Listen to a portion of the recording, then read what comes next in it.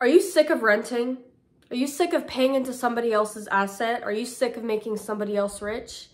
Well, you came to the right place. If you haven't seen my face before, hi, I'm Victoria, and I'm a realtor and investor located here in Gilbert, Arizona.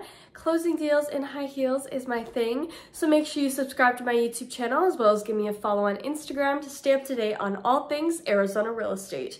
Now, without further ado, let's dive in. These are the top 3 things you need to be doing if you plan on buying a house in 2023. Let's get into it. Number 1, build up your credit and save your money. Now, this seems really cliche. Now, you don't have to have a perfect credit score in order to qualify for a mortgage. However, it's no secret that the better credit score you have, the better it is when it comes to buying a house. And when it comes to saving as well, this really helps you out because while down payment assistance is a thing, what nobody likes to talk about is the fact that you get a really high interest rate with that. And ultimately that monthly payment is nearly impossible to meet. So I'm the first agent to probably tell you this. Down payment assistance is not your best bet. I understand that down payment assistance is necessary in some cases. However, it's not something that you should be relying on because again, the interest rate is crippling. You don't need that monthly payment, babe. It's not pretty. So make sure you are saving up your money, scrape up as much money as you can, and keep setting aside some money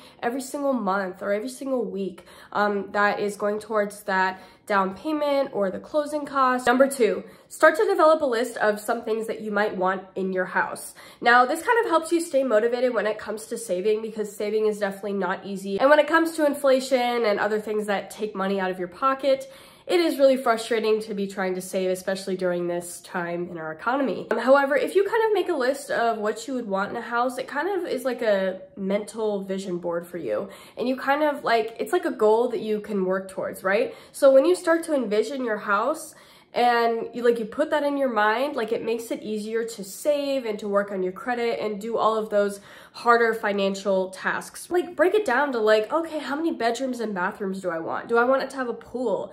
Do I want a 1 or 2 story house? What kind of architecture do you like?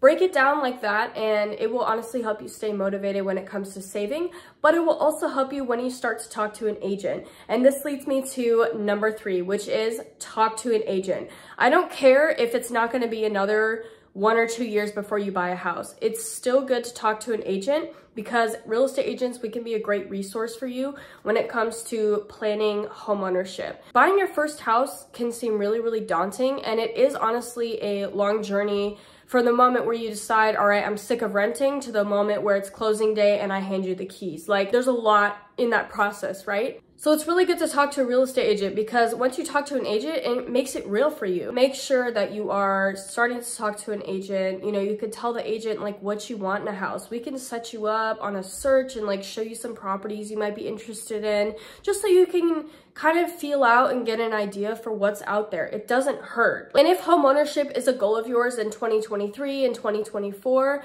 don't hesitate to reach out to me. My contact information will be in the description box down below. I would love to have a conversation with you about that. I will also leave a link down in the description where you could start your home search today. You can put in how many beds and baths you want and all that, and you can just kind of start looking at what's in the area. So I will leave all of those resources down below for you guys if you are interested.